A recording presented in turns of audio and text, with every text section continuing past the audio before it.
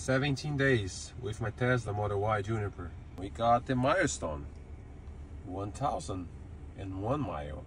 It looks like we drove a lot. When I look at here, trip A, 265.6.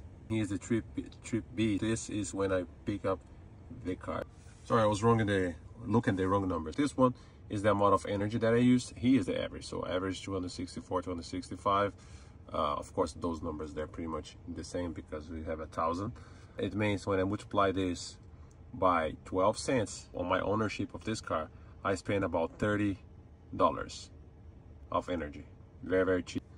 Even if you have a Toyota RAV4 Prime plug-in hybrid or any other very efficient car like a Toyota Prius, you're not gonna make that amount of money in terms of consumption.